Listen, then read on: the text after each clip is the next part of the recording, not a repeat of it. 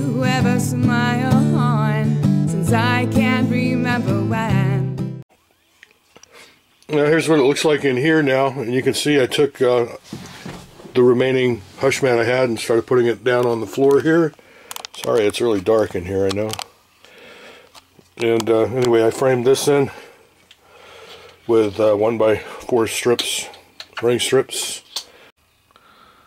Okay, let's hope it fits. So here's a way to make a right angle turn using your jigsaw. What I want to do is take a right turn here, but what I'm going to do is just kind of slowly carve away at the side there, kind of turning a little bit every time, going back and forth.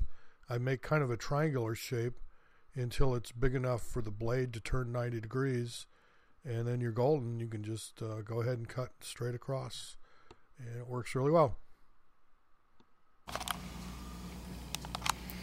So here's as far as I got with the floor. There's foam insulation under here, 3/4 inch furring strips, insulation. I'm attaching it with these fasteners here. They go all the way through into the metal floor. And I have to make this piece here. I don't think that has anything that detaches, but then also this here, which is an inspection plate.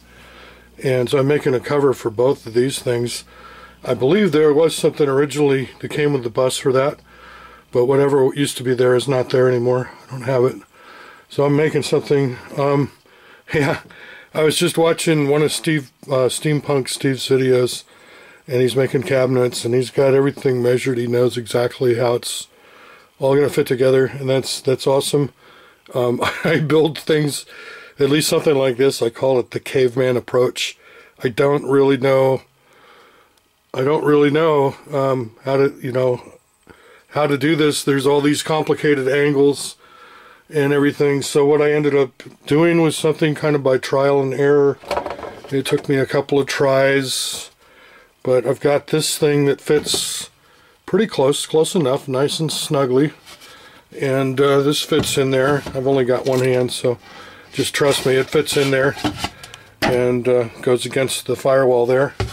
And then I had another similar piece of plywood over here, but it just seemed to take too much room in for my foot pedal. My foot was kind of hitting against it, so I had a piece of scrap sheet metal left over in my scrap pile, and so I cut that to fit. And it takes a little monkeying to get it in and out, so I'm just going to leave it in there, and trust me, it fits pretty well in there for that side. So I'm just kind of building this thing in place. I put either one of these on each side, and then I just measured it and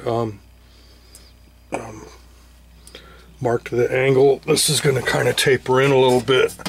So this one's going to be straight up and down, but over here, in the interest of saving valuable space, it's going to taper inward a little bit.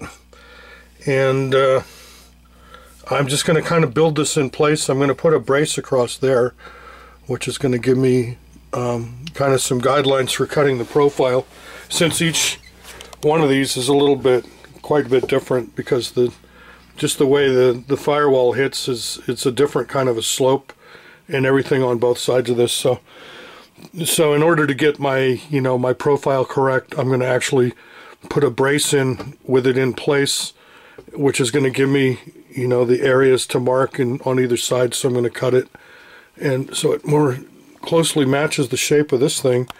And then once I have that, I'm going to make some sort of detachable thing that'll fit on here. But I don't exactly know how I'm going to do it. So this is a way. I mean, if your skills are not up to par, and I'm not too bad, but there's a lot of stuff I just is over my head to do it the correct way. But you can always, it's slow, but you can always kind of do it with trial and error. I used a piece of cardboard, to get the angles, and even then I ended up having to trim this thing, and this was actually my second attempt. The first one I had to abandon it and start over again, but eventually I got it. I mean, a couple hours of time, and finally it's right. And actually the piece on the left I ended up not using.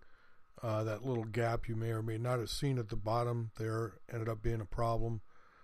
And so for the left side, let's see, I think I used a piece of cardboard, then a piece of plywood, then that piece of sheet metal, and then another piece of sheet metal before I finally had something that was going to work.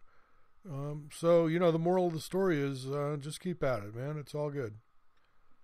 So, yeah. There, see, I put that brace across there.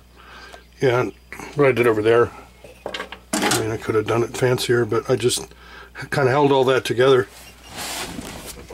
Put this up against there like that, and drew with the pen to get that angle there. And then I set the side of that angle, whatever it is, and measured across 22 inches. And then marked on here with a pencil where this would go. Took this thing out, drilled some holes, and put some screws in. So now I can slowly kind of put this together in place. I want it to be able to come out in one piece, but I'm going to kind of build it in place like this, see? And then I'll do the same thing with another brace down there. And then see, I cut a piece of plywood for the top there. I got that brace down there. And I'm almost ready. Then I'll be able to just kind of cut it along the line of the framing there. And hopefully it all comes in and out at one piece so far. That's what I want. Let's see, I want to make a little piece to go there.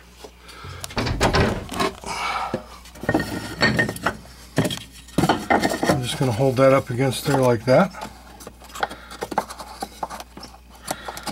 Put that against there like that.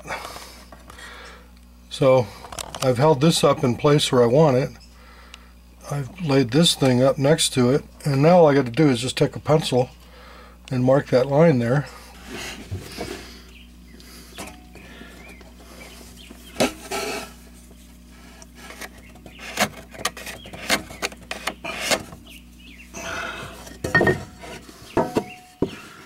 And there's the angle I need to cut it at. So I don't really care what angle that is, I just want that angle. You're watching John's bus conversion. Say it. You're watching John's bus conversion. You don't seem very excited about it. Yeah, well, you kind of caught me on the spot here, you know. How about you're watching John's bus conversion on the Mudspringer channel? Okay, there you have it. You just said it. Cool, there it is, all done, ready to put in. And I have to put the camera down to do it, but this thing actually just pops in there and stays put.